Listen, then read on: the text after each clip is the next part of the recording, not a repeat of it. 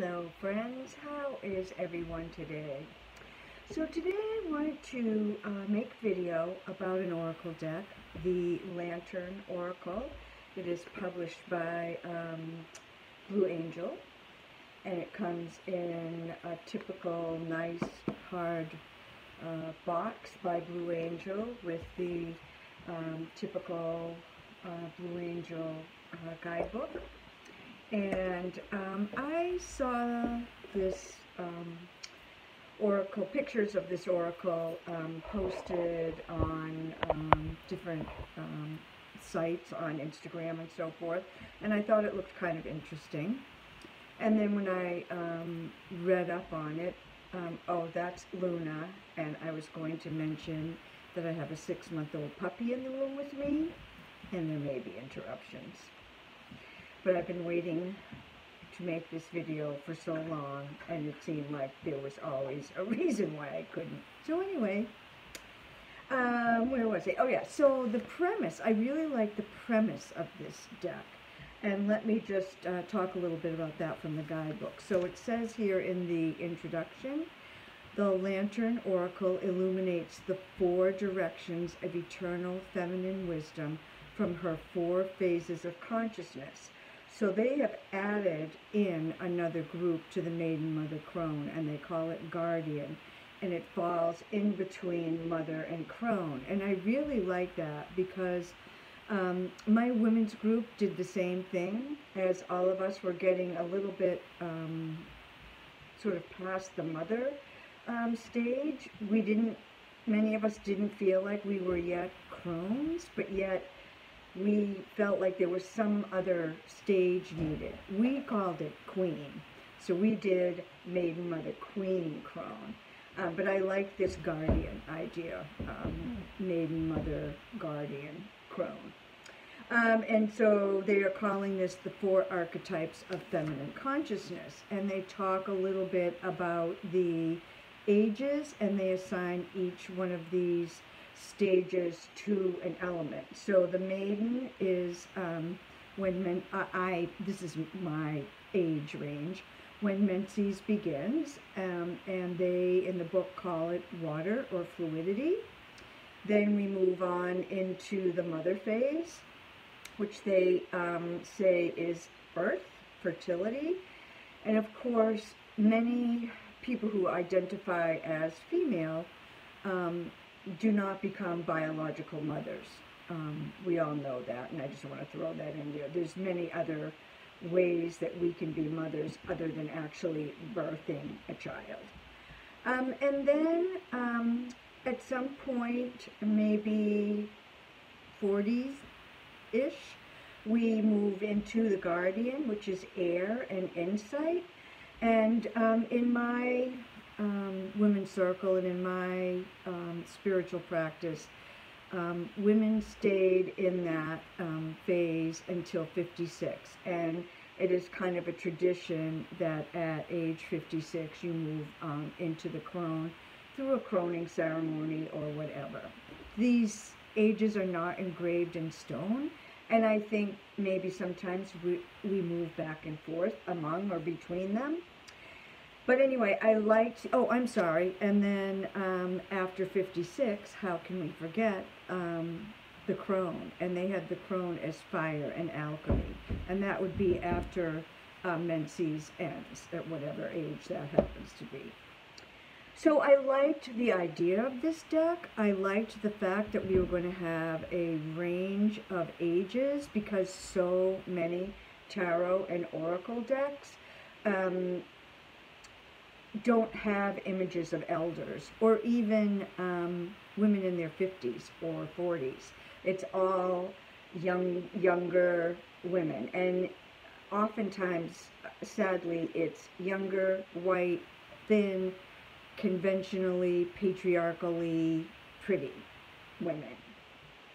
And that bothers me. I don't like that. And this deck, the Lantern Oracle, they don't come right out and say it, but reading between the lines, I feel like one of the purposes behind this deck is to empower women And I think if we see images that don't look like us, I don't think that's empowering. I think we look at these, well, I will get to this, but we look at these sort of unreal, patriarchally idealized images of women or females, and we look at that and think, yeah, that's not me, so I can't relate to that. Or, ooh, am I supposed to look like that? Am I supposed to be like that? So I don't find it empowering to women. And I do have to say, in this deck, mostly we do see those kinds of images, the really conventionally pretty, attractive women. There are some exceptions. We do have an age range. But let me dive right into the cards. So we start with the younger women, so we start with the maidens.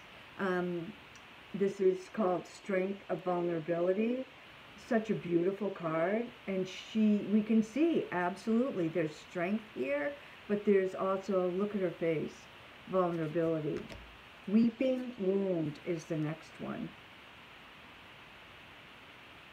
And this card talks about how we are not our wounds, and we don't want to let our wounds define us. Yes, they are part of us. Yes, they influence who we are, but we are not our wounds. Responding, not reacting. This is another maiden card, and I really love this because it's actually something that I'm working on this year, choosing how I react, realizing that it's up to me how I react. Metamorphosis, another lovely image. Here we see a strong, empowered looking woman. And now we are moving, so that was, I'm sorry, I didn't say, so the first couple were maiden, and then we moved into the mother age. This is the beginning of the mother phase. I'm not going to show all the cards. My gripe with this deck, beyond the fact of the conventionality of the way most of the women are portrayed, is I'm really, really disappointed in the guardians. So the guardians are women who fall between the age of crone and mother. So they're done with mothering, but they're not yet elder enough to be a crone. So this is the first image of the guardian phase. I don't know. To me, this woman looks like she's 15. It bothers me. And all the images of these guardians are, in fact, like that. Here's another one. Does this woman look like she's in her late 40s or early 50s? Intention, here's another one. And then this one. So the guardian phase was a great disappointment to me. I have high hopes for this deck, and I really, another guardian. And I was really disappointed in how they portrayed the guardians, because I don't think that they look at all like women in that age range, and it's very disappointing. And I was thinking about different decks, and I don't even know when it came to me, but I had kind of a flash of insight one time about a deck that has images of women who I feel like are accurately portraying this guardian phase of life for women. And it's the Gaian Tarot. So here we see, well, we could see a mother and a guardian. Here's another one. Now these women, or these images of women, to me look like they are in that range, that guardian age range between mother and crone. They're not elderly, and they're beyond that age range of mother. These are just a few that I pulled out of the Gaian Tarot by Joanna Powell Colbert. They're strong, they're hard at work. This is, I believe, Joanna in a lavender field. So we can see these women to me are quite attractive and vivacious and vibrant, but they don't look like they're 25.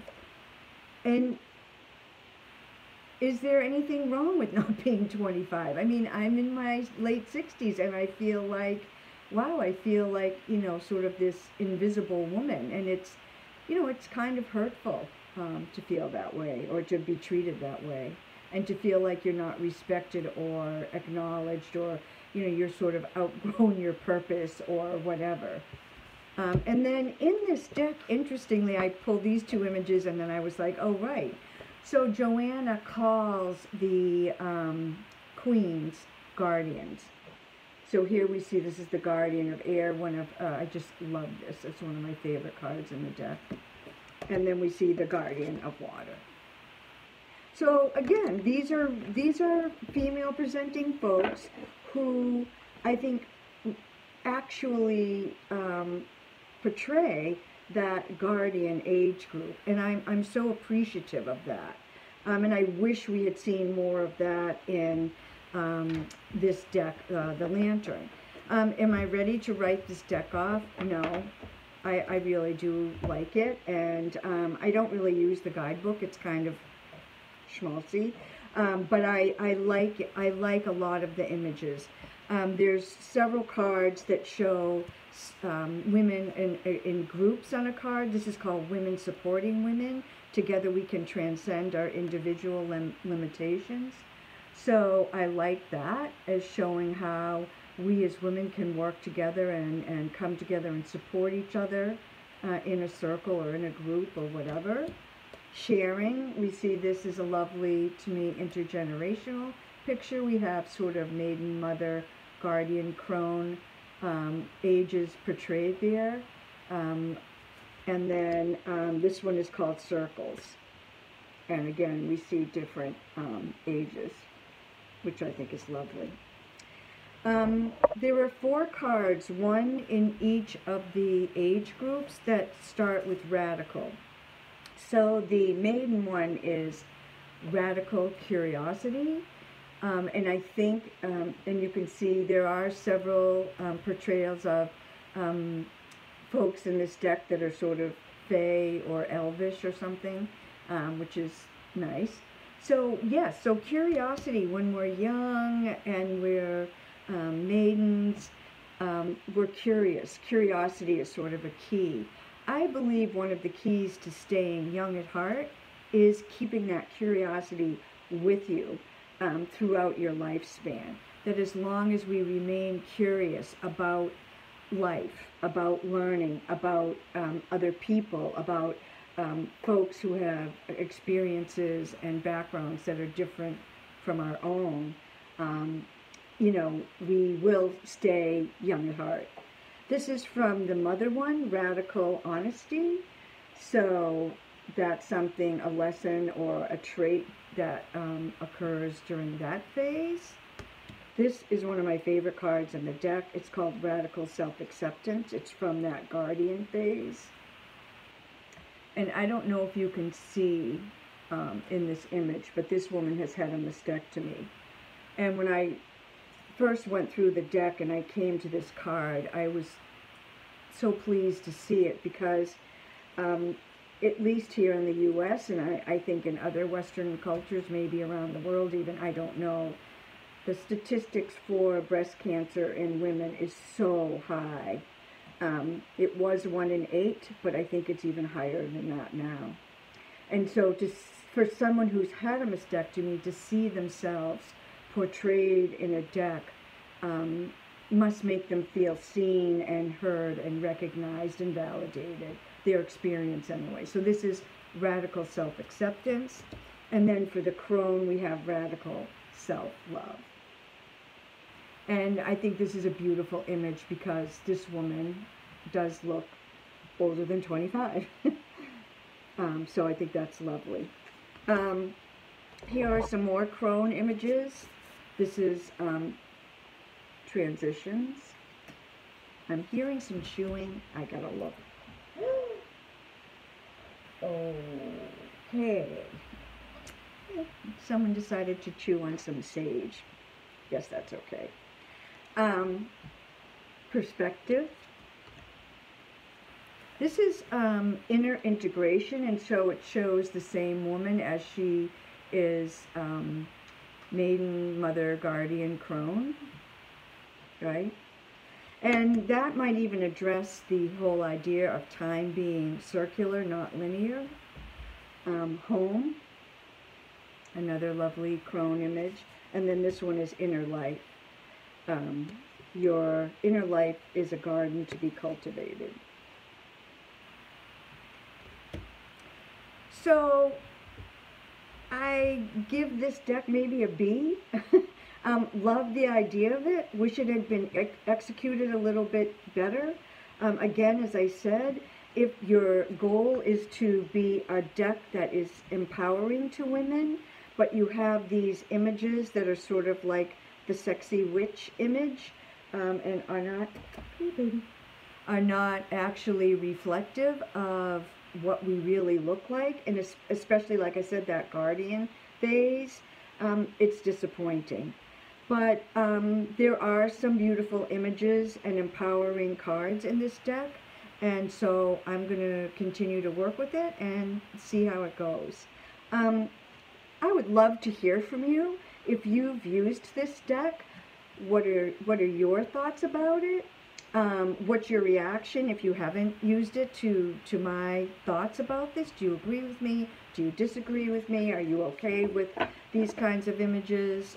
Do you wish the images had been a little more realistic? And if you have used it, what's your experience with using it? How are you using it? So I'd love to hear from you about that. So again, this is the Lantern Oracle, published by Blue Angel. I did not mention the author is Angelina Mirabito, PhD, and it's illustrated by Yuli Alejo. So beautiful artwork, beautiful deck.